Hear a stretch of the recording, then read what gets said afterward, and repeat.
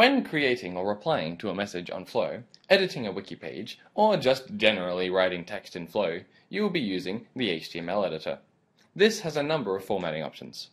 The first button gives you the option to switch between the basic and advanced formatting tools. The first drop-down menu gives you some basic preset formatting for different types of text, such as paragraphs and headings.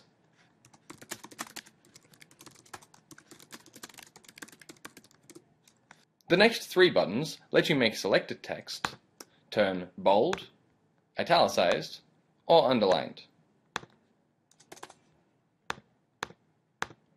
The next two buttons let you create lists. The first is simply a series of dot points.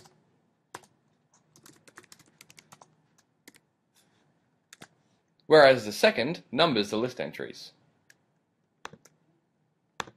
These can be changed arbitrarily.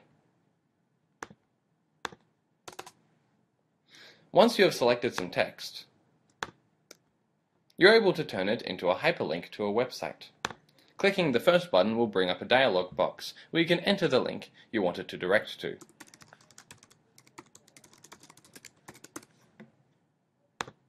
To remove the link, click the second button. This collection of buttons lets you input various things into your text. The first option lets you put in an image. Clicking on it lets you either upload an image from your computer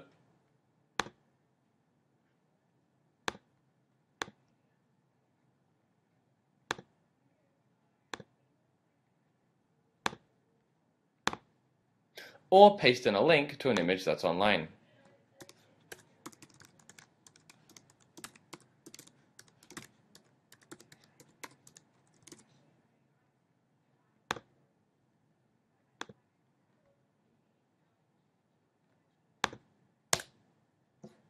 This button is a list of all the emoticons and how they'll be displayed when you've finished editing.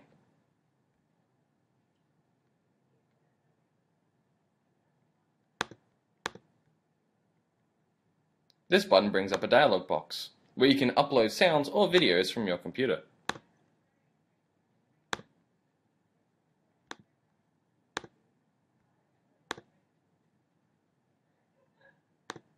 This video is on the basic navigation of Flinders Learning Online, or FLO.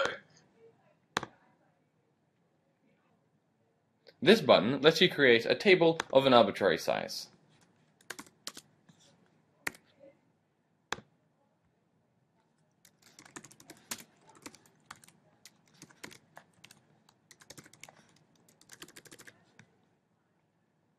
The last button simply makes the editor take up the full screen. These options should be enough for the vast majority of text editing on FLO. The advanced options have a fair few more capabilities. These include choosing the font you want your text to be, choosing the font size, choosing the text color, highlighting the text and with what color, aligning the text to the right, left, or center, indenting the text, and unindenting the text.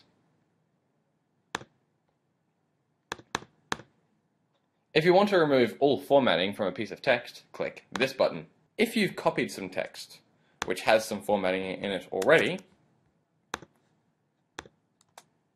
and then paste it into the editor, the formatting will be preserved.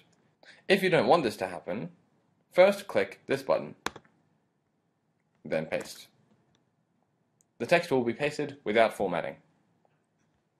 This is the undo button and the redo button. These change the flow of the text to be right to left or left to right. This lets you add in mathematical equations and special characters. This button lets you find text within the editor, and this lets you replace it. This strikes through the text,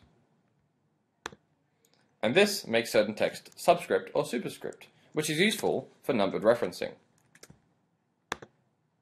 Finally, if you'd like, you can edit the HTML code directly.